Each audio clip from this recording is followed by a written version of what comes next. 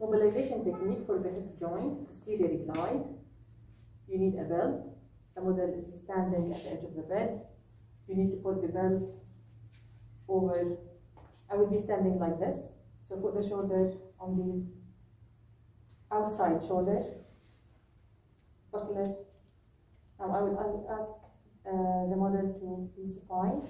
Bring one thigh to your chest. Stabilize the pelvis. Then with this one, put it underneath the thigh. I'm standing in between the model's legs. One thigh forward. It might help you to also stabilize this thigh or to support this thigh. Your hand underneath the belt. Now, with this hand, the one near the body, I will apply the mobilization force.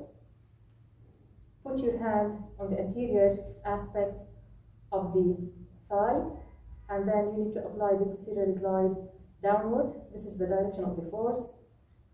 Try to extend your elbow, and either you can make it a sustained glide or a stiletto.